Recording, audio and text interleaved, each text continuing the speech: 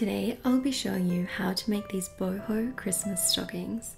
If you would like to win 2 of these stockings, I'll be posting a giveaway this Sunday on my Instagram. To make the stockings, I'll be using these linen tablecloths. I picked these up in Kmart for $12 each. I drew up a pattern for the style of stocking I wanted to make.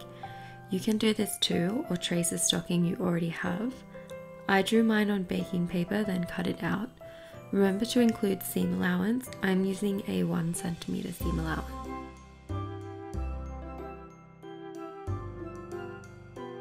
Here I have 2 layers of linen. I'm lining my stocking pattern up to the top edge of the fabric. I'm doing this because the edge is already finished and this will save time having to sew the top edge. Then I'm pinning the pattern to the fabric and cutting it out. I always like to pin my edges first so that my pattern is nice and straight before I pin the rest of the pattern. Once you have finished pinning, go ahead and cut your pattern out. Can we all take a moment to appreciate how pretty these scissors are? I'm sure nobody else gets as excited about scissors as I do. I have a diploma in fashion design and technology and have done a ridiculous amount of cutting up fabric. So I appreciate a good pair of quality scissors that also look really pretty. Now that you have finished admiring my beautiful scissors, go ahead and remove all of the pins. Now take one side of the stocking and decide which way you want your stocking to face. For this one, I made it facing to the right. These are all the trims I'll be using. I bought them all on eBay for a few dollars each. I have them all linked in the description box down below. Here I'm just deciding where I want what trim to go and then cutting it to the same width as the stocking.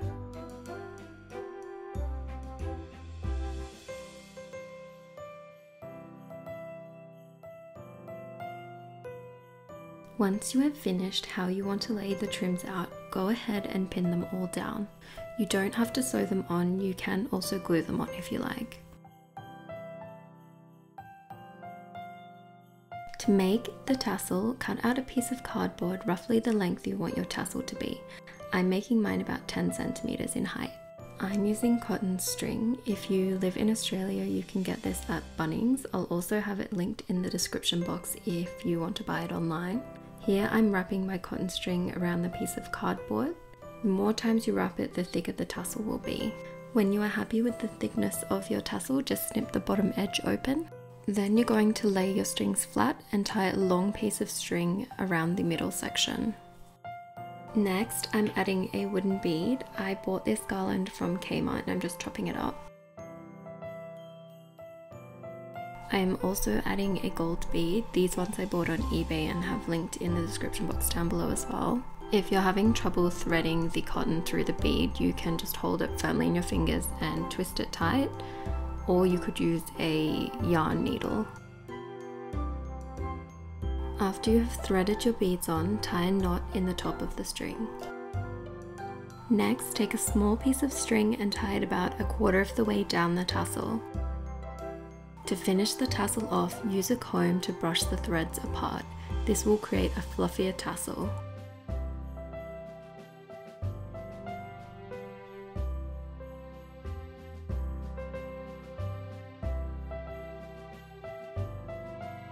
Now we're ready to sew the stocking together. I'm starting by sewing all of my trims down. I'm using a stitch length of 3.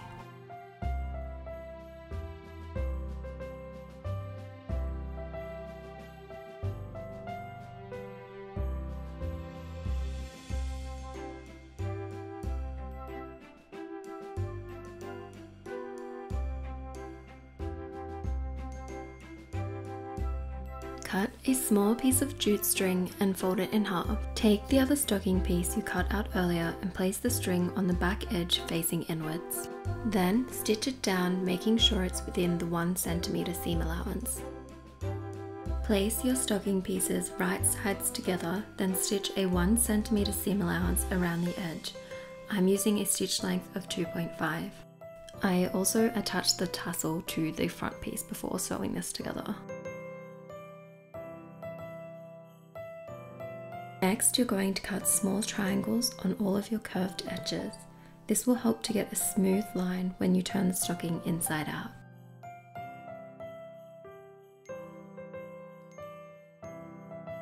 Now you're ready to turn your stocking inside out.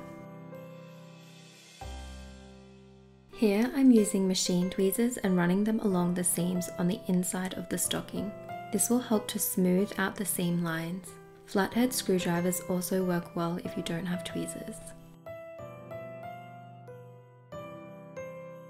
To finish the stocking off, I'm just cutting out any little bulky pieces and threads that are sticking out.